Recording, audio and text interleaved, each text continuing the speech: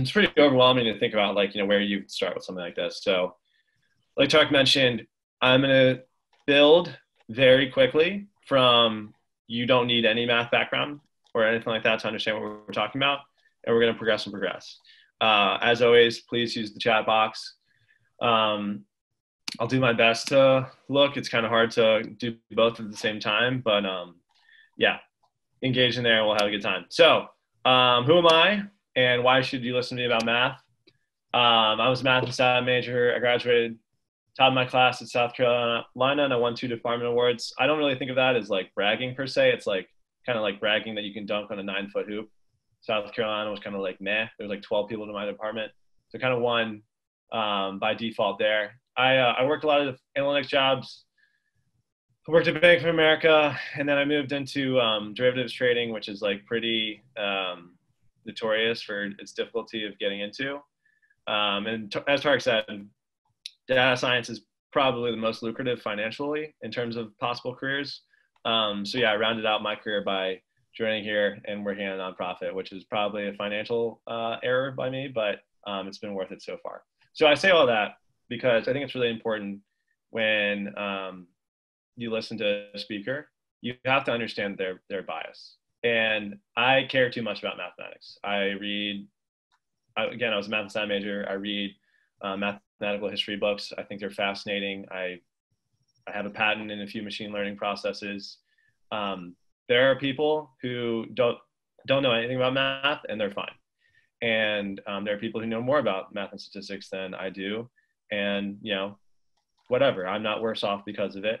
It's really not a competition. I am, at the end of the day, some dude. And you'll see that people who have a non-advanced mathematical background can still use a lot of data and analytics tools to help inform themselves and make better decisions, even if they don't understand the theory underneath all of it. So I don't want this talk to go over your head and you feel like math is not accessible to you for the rest of your life. It's not about how much you can understand the theoretical stuff. It's just practicing it, trying to understand what it means to you, and then using it to make decisions. Okay. Okay, a lot of Cookie Monster jokes in the chat. I'm gonna guess there's no questions, then we keep it moving. So I kind of want to have people unmute themselves and hear a few volunteers here. Math is stupid. I was a TA for 3 years in calculus. I've heard this more than anything I've probably ever heard in my life. When am I going to need to know this in the real world? My first response to this is like, this isn't the Matrix.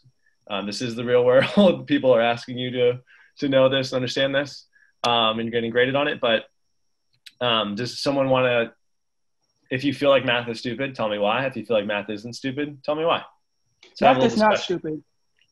I'm going to guess, was that Sherman who blurted out? Yeah, that was me. I'm sorry. I didn't mean to interrupt.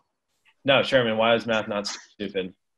Well, math is not stupid because majority of our jobs, we need math. Even if you need something like basic counting of money, if you want to work at somewhere like Publix, be a cashier, or maybe you need something like calculative, or need something like a structured math if you try to build buildings. Math isn't stupid. Math is fundamental because if we don't have it, most of the time we can't get jobs even for the most simplest of stuff.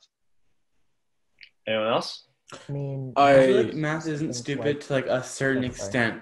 Like right now I'm in pre-calculus and some of the stuff, it's like, do I really need to know how to graph a sine wave or like the equation for a hyperbola? I think that's what it is. But like, I don't feel like I'm ever going to use that kind of stuff in the real world. But like basic algebra, I think is definitely like, you need to know that kind of stuff. Okay. So math is a universal language, right?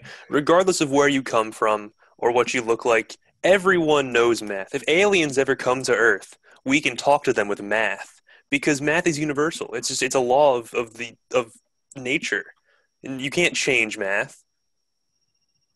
Okay. All right. I saw someone in the chat.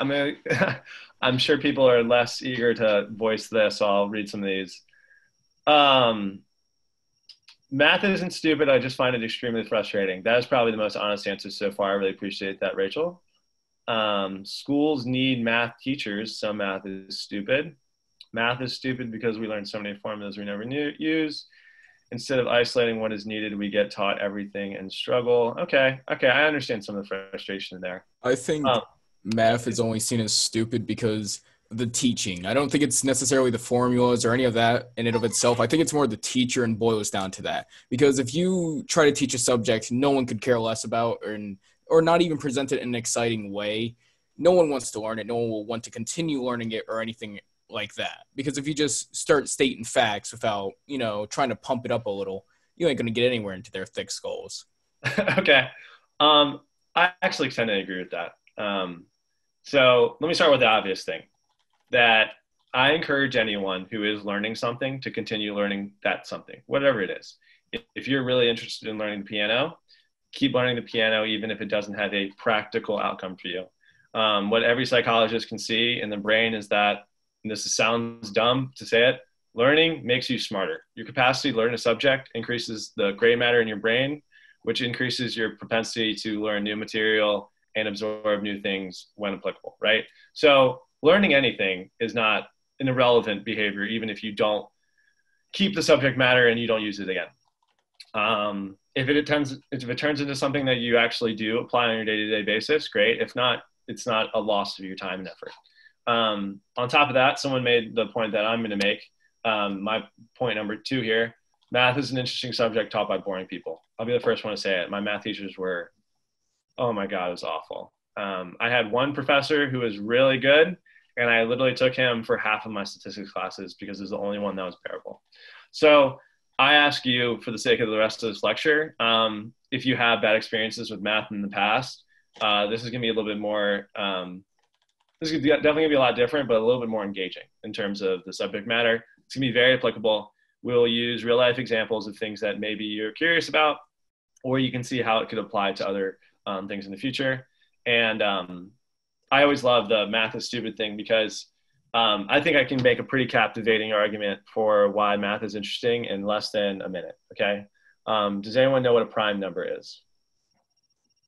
Yes. It is a Ethan, number what is a that prime is number? So a prime number is a number that can only be divided by itself and 1 evenly. Okay. Ethan, that is a perfect example. Ethan, what is the largest prime number you know? Like 71, I don't know. That's not very high, but Okay. No, that was much better than I was expecting. Okay, Ethan, let me ask you another question. If I gave you a random number, how long would it take you to figure out if that number was prime or not? Is the number 7,146 prime or not? I'm pretty sure it's not. Because it's divisible by 2. Yeah. Yeah. What about 7,147? Is that prime or not?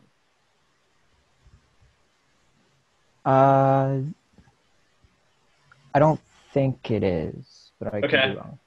I know just because of a trick that if you add up all the digits of that number, they add up to 18, which is divisible by 3, which means the number is divisible by 3. But the lesson learned from an example like this is that actually if you were really good and you were so good at understanding whether or not a number was prime or not, that you could do it instantly for any number in the world, you would win the Nobel Prize immediately. You would basically be a millionaire in 2 seconds. And the basis of all cybersecurity, all cryptography and stuff like that would be destroyed. And every piece of information in the world would be available to you. You would have access to nuclear codes, personal information. This is my own personal philosophy at this point. I think it's such a valuable tool that you would be killed by the NSA or the Russian government or something instantly before it's ever found out. That being said, I don't want to get into a conspiracy theory thing, but again, math is not a dumb subject. It is a very complicated subject that people maybe lose interest in because they're not lured in with a carrot, right? I think that's I think I could convince you to go learn more about prime numbers pretty convincingly after hearing that quick tangent, right? And I'm sure someone's going to Google some stuff about prime numbers after this. This is not a lecture on prime numbers. We'll get back to that later. I want to talk about data analytics, which fundamentally is more around modeling. So modeling, does anyone know what this is a picture of? Anyone? Zoolander. Zoolander. Ethan, 2 for 2. Appreciate you, Ethan. Okay. So question to the group, what is modeling? This is what I stole from the internet. It's devising a mathematical representation of a phenomenon or system. What is modeling? Are we speaking just the mathematical term? Yes. All right, then I'm out of this. It's like graphing, I think. Okay, graphing. In n dimension, I will say that could be true. Other takers? Is it like making an equation for something? I'm sorry, I couldn't see who was speaking. I saw Isaiah. Isaiah, were you saying something? Yeah, isn't it like making an equation to represent a formula or something like that? All right, that's pretty good. Okay. We'll stick with that for now, okay?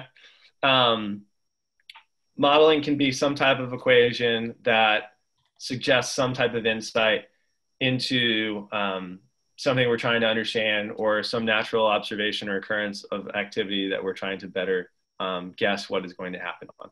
So before we get into modeling, this sounds dumb, but like literally the first day of statistics when I was in South Carolina, my professor mentioned The Matrix and was like, this is my favorite movie. And it really is the most applicable thing I've understood in my life to really describe what it is to be a statistician. So does anyone know who this character on this slide is? She's the Oracle. Okay. So what's the significance of the Oracle in The Matrix? She is able to tell, basically she knows a lot more than everybody else in The Matrix, and she guides Neo on his journey. Ethan, you're doing the lecture for me so far. Appreciate it. You're welcome. So the Oracle in the movie The Matrix is basically the only person who knows the truth. Everyone else is going through their lives trying to understand what truth is, observe what the things are happening to them, and make judgments based on those truths, right? She has the famous thing about like, don't worry about that lamp. He knocks over the lamp. And then she asks the question, would you have knocked out the lamp? Yes or no? This is actually very applicable to statistics. When you first learn mathematics and statistics, you learn about population variances and biases and sample points. The population is essentially the truth, right? What are the actual parameters? We'll never know those things. Only the Oracle will know those things. We can only observe things. So in the sake of when you're listening to statisticians, right, like you'll hear them talk about sample variances and sample point estimates. That's when they actually measure things, and then they do stuff like what we'll get into later about modeling those things, bootstrapping to build out more data sets, and then using machine learning on some of that stuff to get more insights off of small pieces of sample versus population. So multiple times throughout this talk, I'm going to mention the Oracle and about how we don't know, we're guessing, and the Oracle is the only person who knows something. So when it comes to modeling, and this is, again, just some dude talking about this, I would define modeling as it helps people inform decisions by using data, right? So it doesn't tell them the truth. It doesn't tell them what the right answer is. It just helps bring some observations into their perspective. So you observe something, you measure it, and then you convince yourself that next time a similar event occurs, it will also produce a similar outcome. Hopefully in that sentence alone, you can understand the huge slippery slope that's going on here, right? There's big assumptions in that. You convince yourself that next time a similar event occurs, it will also produce a similar outcome. Let me use the easiest scenario in the book. Let's say I'm 12 years old and I have a 7-year-old brother. We play video games. I kick the shit out of my brother in every video game we play. Between the ages of 12 and 18, before I leave the house, we play every day, and he's never beaten me in a single game. I go off, I go to college, I stop playing video games, he develops more, and then I'm trying to predict if next time I go to see my brother, if he'll beat me in a game or not, right? In any of those examples, I can use the data to suggest that, okay, historically I've always beaten him, but now there's huge differences in the actual circumstances in the scenarios, right? My sample doesn't actually give me insight into what's going to happen. And if I think that I'm going to win, I'm probably unlikely because I haven't been playing and he has, right? That's the most obvious example of something like that, where a model is not useful at all. So if you haven't been paying attention at all, I want you to remember one thing about this entire conversation, okay? And this is the piece, right? If you only remember one thing about this lecture, here it is. All models are wrong. Some models are useful. Does someone want to give me an interpretation of why that statement is powerful, or why I was looking to highlight it? It is powerful, or you need to highlight it, because just because a model shows something doesn't mean that is necessarily going to be true. Like hurricane models or things like that, they might show that it's going to hit the coast or something, but nobody actually really knows. They're just predicting that that is one outcome. You should just base your information off multiple different tests and multiple different models and then come to a conclusion on your own. Sure. Anyone else? I do want to, I'll take two more responses. Well, we could say, like how Ethan was saying with hurricanes, we could say the same thing with population. Because I remember it goes with what I'm saying, but a little bit. I was watching a video where it said something about like something which is called the population bomb. Whereas if we have more and more people, our population would get bigger and it will try to hurt us. But as the years go by, the dude was wrong. Actually, we're losing a lot of people. Even when the coronavirus wasn't attacking us, our population was growing steadily and steadily decreasing. So yeah, what you said with statistics, not everything is right, but we have to make sure we use enough information sources to get things correct. Okay, one more. I'll read some of the things in the chat because I actually like some of these, so I'll bring this up.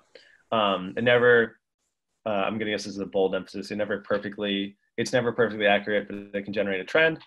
There are too many variables that can be missed for one event to happen. Those are both really good sentiments.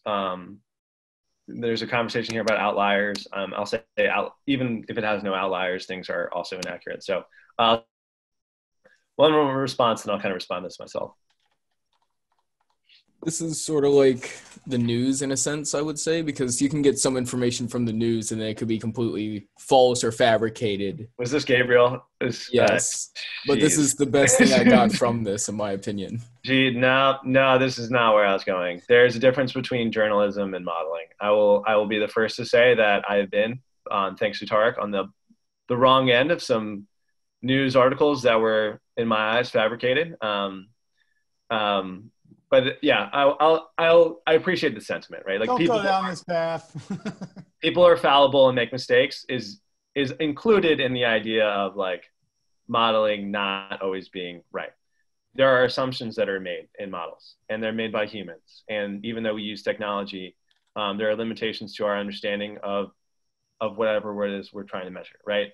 Some people talked about model fit in terms of the number of models we use. Sometimes less is more, sometimes more is better. Sometimes we don't even understand the problem until we've tried to predict it and we were wrong, and we look back and again, we tell ourselves, now I know more, and then we find out we were wrong again. So especially with things like an extrapolation, which we'll talk about that later. But yeah, you'll find that no model is inherently accurate ever. Just statistically, based on the definition of a model, there's an error term, so it can't.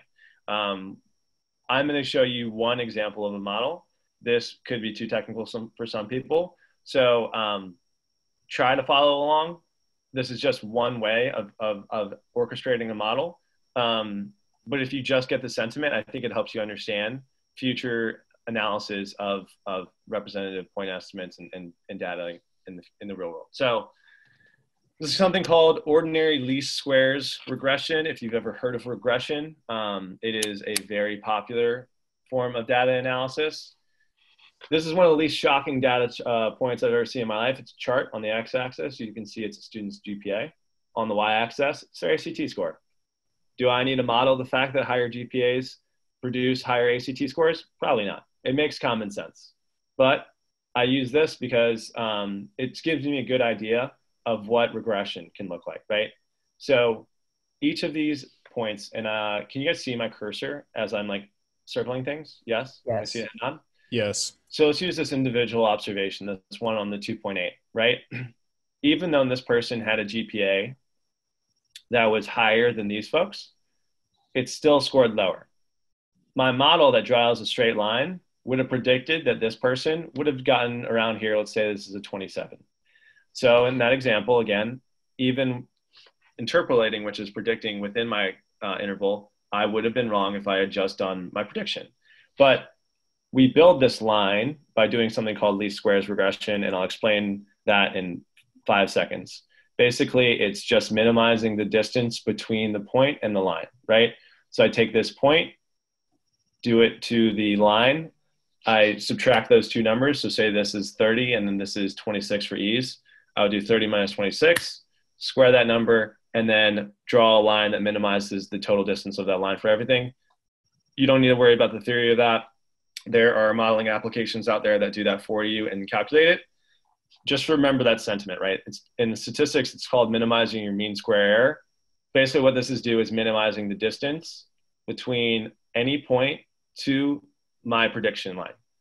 We'll come back to where that's useful in other applications, but that's the essence of modeling, right? I want to be able to superimpose some type of prediction to best fit my data points, right? Like you always hear about model fit. So I'm fitting by, in this example, least squares regression, which minimizes my mean square error. If you don't know what any of that means, don't worry, you don't have to. So now that we have that as the basis, we'll talk about some applications. We'll do some examples, and we'll see if we can have some fun with this, right? So there's always a difference between probability and statistical inference. That's like an advanced thing that we won't get into. But point estimates need context. Let me go back to that example, right? Let's pretend I have a 3.58 GPA. What is my model? And I'm going back here. What does it say that my ACT score should be, right? It says it should be somewhere around here. So like a 31-ish. Again, my prediction in this sense would be 31. Statistically, it is a discrete variable, so I could be right, but it could be any number between any range. And if I don't have a variance or some type of interval to project that, then what does the number 31 actually mean? If it's a really wide variance, then actually the point estimate isn't helpful at all. All that to say, you're thinking about data science in the future and like what some of these estimates mean. Context is in these things. You'll hear people say we need more data, right? But we need more data. The question that if you're ever working as a statistician, you'll hear people say we need more data, we need to collect more data. Some of the more impressionable people that I've met in my life and people who I regard as being great statisticians, they always ask like, what is enough data, right? In this example, if again we go back, there's only 12 points, I think. I'm just eyeballing that.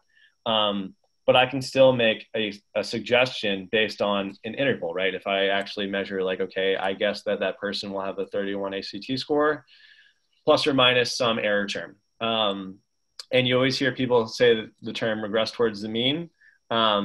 Essentially that's saying that it's going back to that trend line, right? So when things seem to be out of whack, it'll go back to what we expect, or at least that's what we hope. So let's get into some examples of modeling, right? So if I'm guessing no one here has like ever gone to like geico.com, maybe you have, but in there, if you're applying for car insurance, you put in some stuff and you say, hey, this is my job, this is my car, and it gives you an output of like what your actual price for your monthly payment is. That's modeling. Pricing is a huge thing. I just want to note that the stock exchange is not a pricing algorithm. It is a live auction. So when people say like, oh yeah, you know, there are algorithmic trading models and stuff like that, they do not predict future stock prices. They react to them, but that is neither here nor there. The comment about global warming, this is not a political conversation. I'll avoid that, but that is another example of modeling. My application of the Hornets in 2015. Let's look at it together. All right. So I mentioned a lot of stuff about like ordinary least squares regression, and I mentioned stuff about like regressing towards the mean. I can promise you that in my actual application, it came up. One of the questions was, how do you explain, Steve Clifford at the time, how do you explain ordinary least squares regression to the head coach, Frank, or Steve Clifford, who's never used a computer in his life or something like that. So here's my application. This is in 2015. I kind of like cringe at this because I haven't looked at this in years. But here you go. The first question was talk about whether the Celtics theoretically are more likely to get the first or the fifth overall pick. I'll show you my appendix. Here you go. Big table. Here's the probability that in any year they hit a certain probability point for a seed. And what's actually really interesting is you can see the probability of getting the number 1 pick is basically equally likely as getting the number 5 pick. So if you're interested in tanking, people always say like, well, why don't the Sixers get the first pick every year? And again, this is dated for 2015. The new ping pong balls are different. But what you see is that Actually, it's not weird at all that the Sixers got the number 5 pick over and over again, because why should they get the number 1 overall pick over and over again? They're basically statistically equally likely events. So this helps, again, like if you're a fan of sports, this is how your sports teams think about strategy when it comes to tanking or drafting trading for certain draft picks and stuff like that. You can see here, I did some regression. So we were just talking about regression. This is a simple linear regression for a 1 variable model for offensive rebounding percentage of his team. And here's pulled some stats from like the advanced analytics on NBA.com, which NBA.com has some dope stats. And if you're an NBA head, there's a lot there that could be interesting. So you can see like effective field goal percentage and the likelihood of that. All of these things actually translating into something that a model will point out as being interesting, or I don't want to do this in the technical terms, but basically like if it has a low p-value in a regression model, it suggests that is the leader in terms of indicating for a model. So you can see that this one, the lowest effective field goal rate is, the lowest parameter is effective field goal rate, which means or would suggest that that's the thing that's most interesting. But if I actually reduce this model, and again, this is like a semantics of model fit, you would expect that net rating is the most indicative, because it literally is the difference between your score and the other team's score. What could be more indicative of winning than the score? So this is an example of a model that was totally useless, because if I had followed this blindly, I would have said effective field goal percentage is more important than the score. So you kind of have to know what you're looking for some of this stuff. Blah, blah, blah. Here's some more stuff about offensive rebounding rates and how they would impact a team's win probability totals over the course of the season. Blah, blah, blah. So yeah, I mean, if you're trying to get into this field with data science, like actually knowing how to speak fluently to these things is really important, because this is my own application for that. Let's see, going back to the slideshow, I have a few more slides here. We're going to bang through these because I'm running out of time, but I do want to show some more examples. I should have started from the regular slide, sorry. Okay. So we were supposed to talk about AI and machine learning. Who wants to take a stab at machine learning for me? Ethan. Oh, sure. So the best way I can describe it is a machine learning program is based off a neural network that is built by a programmer to learn, essentially, to get better at a task over time. Okay. So yes, you're teaching a computer how to help you code. So in order to understand this, you need to understand what we were talking about earlier on day 1 with coding, right? Modeling is essentially an art form. You have to know what you're looking for, and you have to go out and you have to figure out how does your model apply to certain scenarios, and which variables have statistical significance and also make common sense. Ipso facto, if you remove that common sense variable into a machine learning algorithm, it can be really dangerous if you do something called overfitting a variable that doesn't make sense. In my example, when I was talking about effective field goal percentage definitely not being more important than the score, you could see a machine not giving a shit and going towards this most significant variable. So machine learning always better than a human? I mean, maybe. I don't know, who am I to say? I'm just some dude. But when you get into these kinds about what does it mean to use machine learning, it's like having a computer do your job for you. And you teaching a computer to kind of do the things that you're looking for. And people who are good at this tout its efficiency, right? Like Spotify has a machine learning algorithm at the minute. So when you like songs, it can recommend similar songs. But if anyone who's ever used Spotify knows, it's like disgustingly genre specific, where if you like a white rapper, it suggests other white rappers to you. I don't know if Lil Dicky and Eminem are the same, but they get suggested the same, right? Could you say that is an effective use of machine learning, yes or no? I don't know. Who am I to judge? So let's look at some other examples of, I'm gonna do this really quickly. So other examples of distributions, you can see, this is actually from my college notes. You can see these are some R outputs. R is a statistical package of some distributions that are pretty common: binomial, geometric. You guys are probably familiar with those discrete variables if you've ever taken a probability course, and things like uniform, normal, gamma, exponential. These are, again, if we're going back to the Oracle, these are population fits. So if we look at an example like I was doing earlier with the multiple linear regression, let's just do a basic example of this, and I'll cede my time because I'm going a little bit over. So we did the least squares thing where we drew the line and we showed the distance away from it.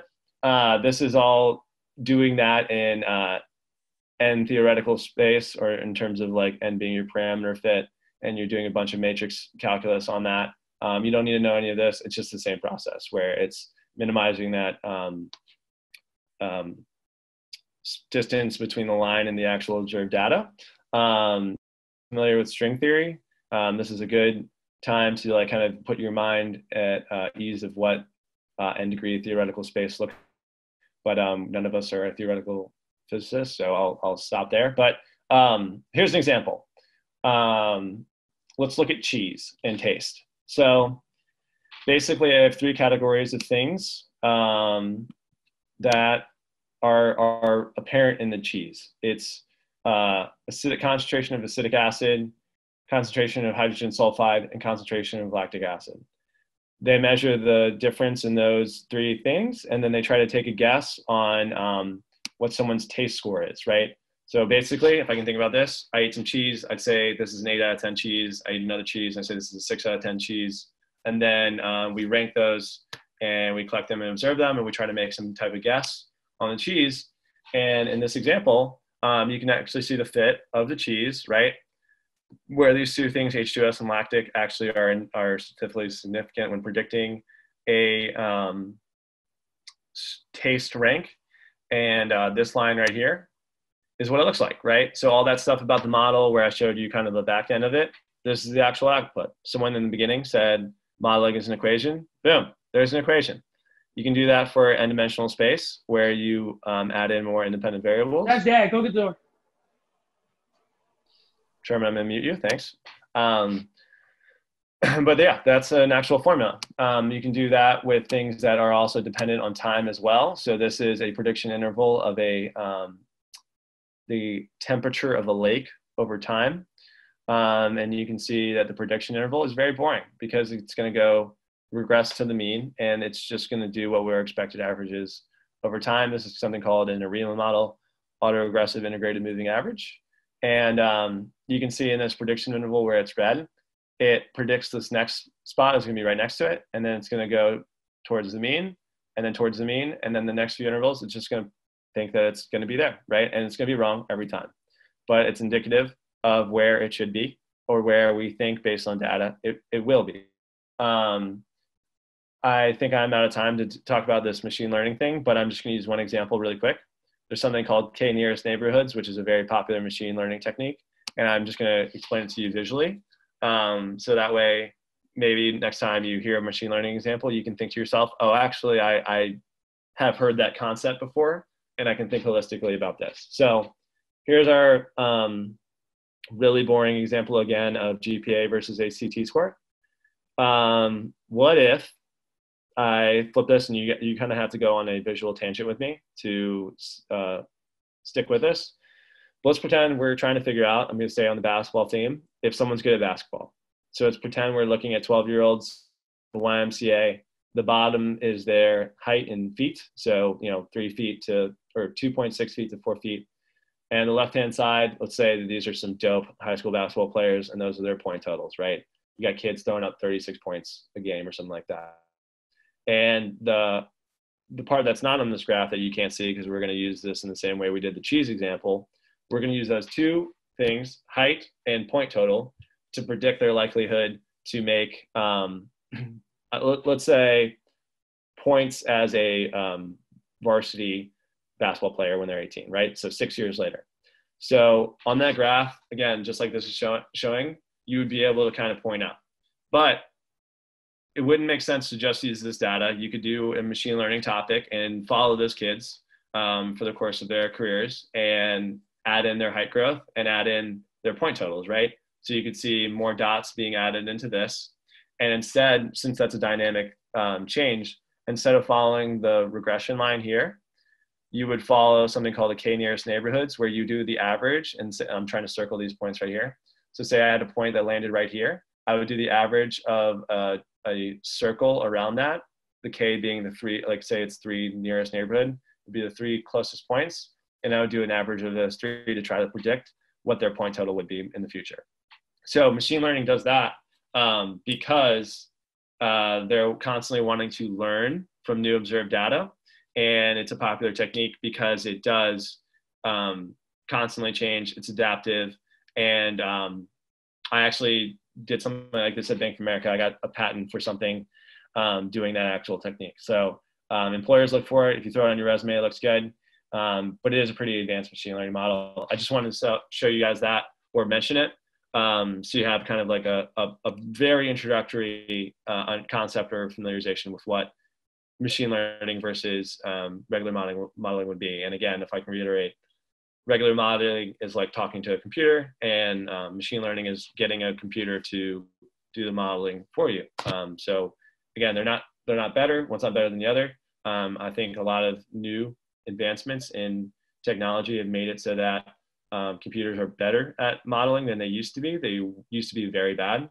I will say 10 years ago, they would have been referred to as overfitting and no one would have trusted it. But some of the underlying techniques have gotten a lot better. So that's my time. I'll pause if there are any questions. I know that was a lot, and I don't expect anyone to have remembered every single detail of that. But I'll just take 2 questions really quick if anyone has time. I have a question. Sure. So when you went to go to school for mathematics and things like that, did you know that mathematics was going to be important for AI learning, or that it was just going to be like a side thing?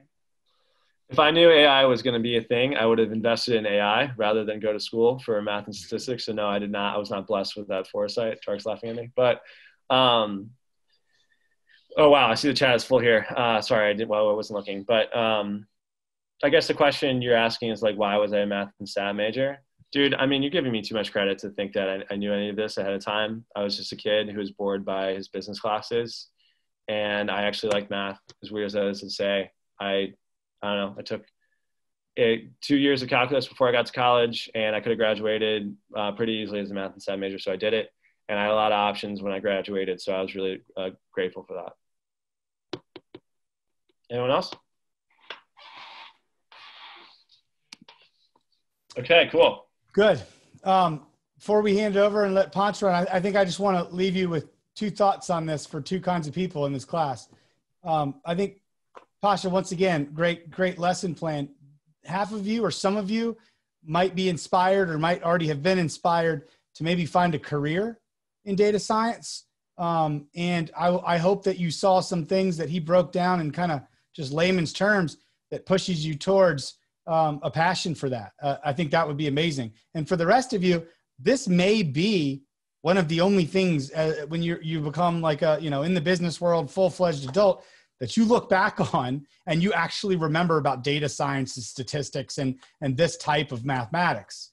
And what I'd tell you in that is I hope some of the things that he hit upon, the assumptions and the fact that these are not black box answers that get spit out, they are helpful guardrails by which you can come to a conclusion, is something that all of you, no matter what you do, are going to be served well by learning. I don't know if you've ever heard of this thing. It is a big part of every day of my life now. And it's called correlation does not imply causation. And all the time, people show me in the various roles I have and positions I'm in data, trying to convince me to do something. And they'll show all kinds of stuff and they'll say, this is why that's the answer.